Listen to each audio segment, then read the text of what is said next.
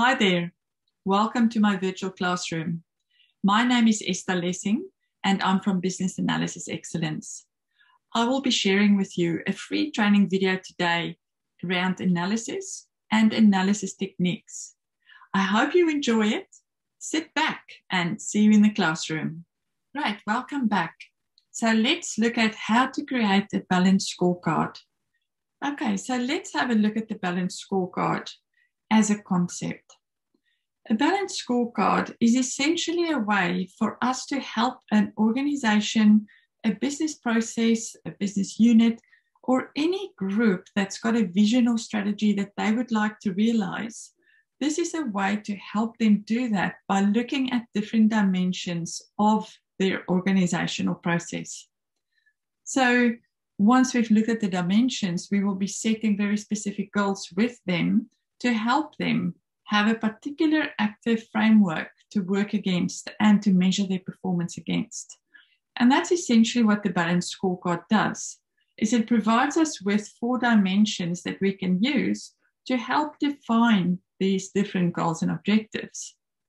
So if we look at an example metaphor here of managing a football team. So let's imagine we are the business consultants or the strategy consultants that's helping this team to bring their vision to life in the form of an active plan that they can follow. Looking at their vision and strategy, their vision is to be the best team with the best scores, and they want to walk away at the end of the season with this amazing golden cup. So as a team, we know the goal is to be the best of the best by the end of the season. So let's have a look at what does the balanced scorecard then say we should consider in helping this team achieve this vision. As you can see, I've created a diagram for us here where we can have a look at the different dimensions of a balanced scorecard.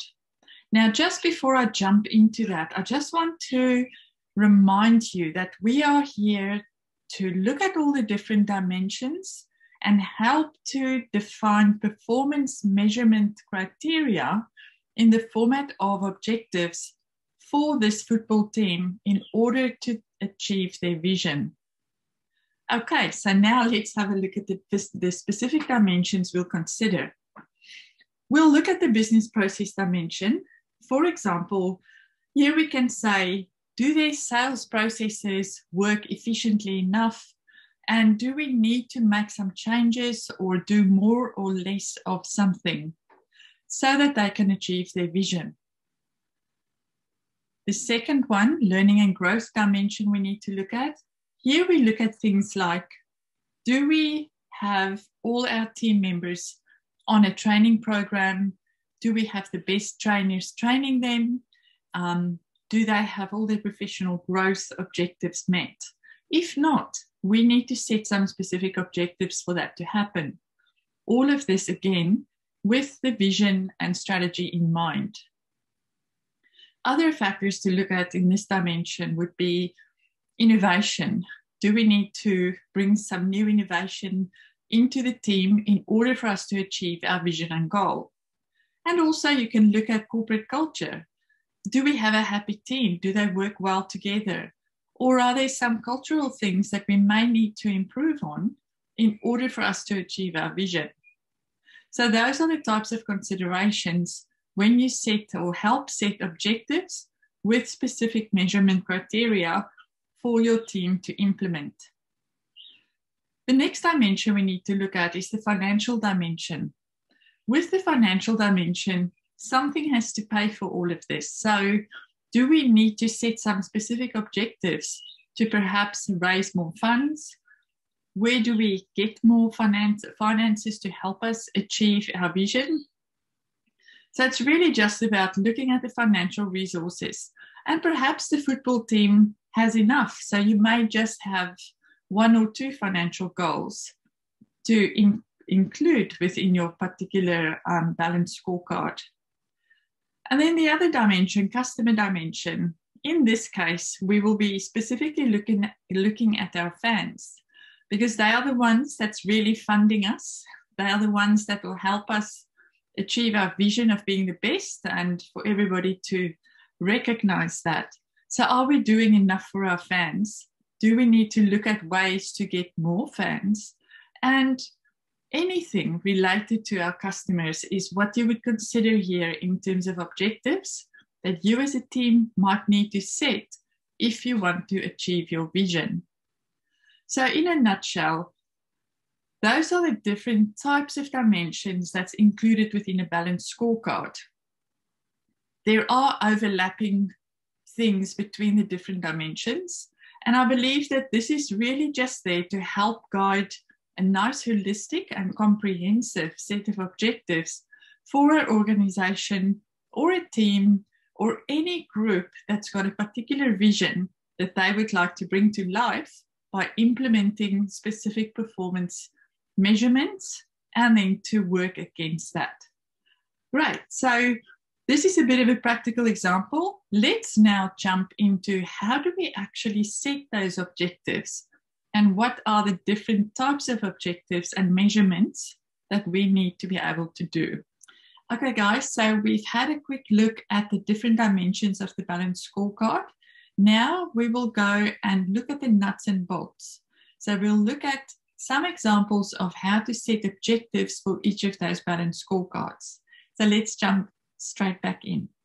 Great, so let's have a look here. We've got the balanced scorecard objective setting as our next goal. However, what I would like you to just understand is that there are two different types of indicators that you can use when you start building your balanced scorecard objectives. First is called lagging indicators. These are the indicators that actually provides results of actions that's already been taken. So you're looking back at results. An example could be you've sold 100,000 tickets in the last season. So that's what we refer to as a lagging indicator. A leading indicator, this is when we look at information about what could be the performance or future performance.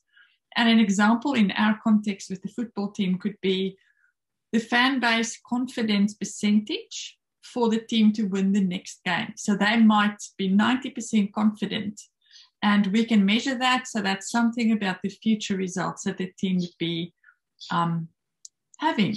So these are just two concepts I wanted to make you aware of. Keep it in the back of your mind when you start building your specific measurements for your balanced scorecard. Now let's have a look at the specifics. So we are taking each of the dimensions one by one, and we are going to be developing objectives, measures, targets, and initiatives. All right, so let's have a look at the learning and growth dimension and how we can build the objectives for that. Here we ask the key question: how will we sustain our ability to change and improve? And remember, keeping the vision and strategy in mind. So here we're looking at topics around training and learning, product and service innovation, and corporate culture. So here I have, for the objectives as an example, to have best of breed professional football players. How do we measure this going forward? So this is one of our objectives that we need in order to achieve our vision. But how do we measure it? So the first metric could be the number of football players undertaking courses that we send them on. And another metric could be the football players achieving game milestone goals that we set. Then the targets that we set. So we've got the measurements, we know what we'll look at, but what are we actually aiming for? So this is the targets. So for the first metric, we're saying we would like 85% of our football players to do the courses that we send them on annually. And for target 2, we're saying that we want at least 80% of our football players to achieve the game milestones that we set.